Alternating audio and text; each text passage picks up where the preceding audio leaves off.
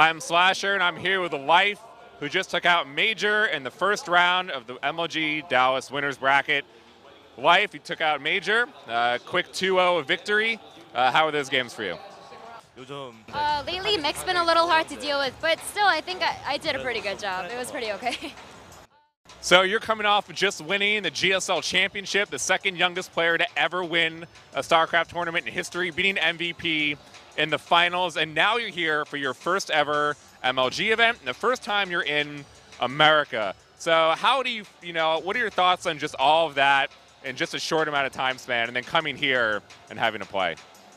Honestly, I didn't know I would win the GSL, but after that, I have more fans. I feel like my gameplays have only gotten better, so I don't know. It's just been really good.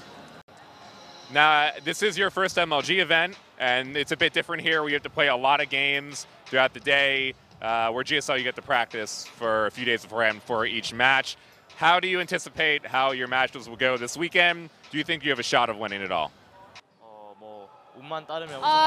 Well, if luck is on my side, I should win. But honestly, because of school, I haven't been able to prepare as much as I could have. But I don't know. Hopefully, it'll go well. Now, being so young and having to be in school, do you feel pressure, being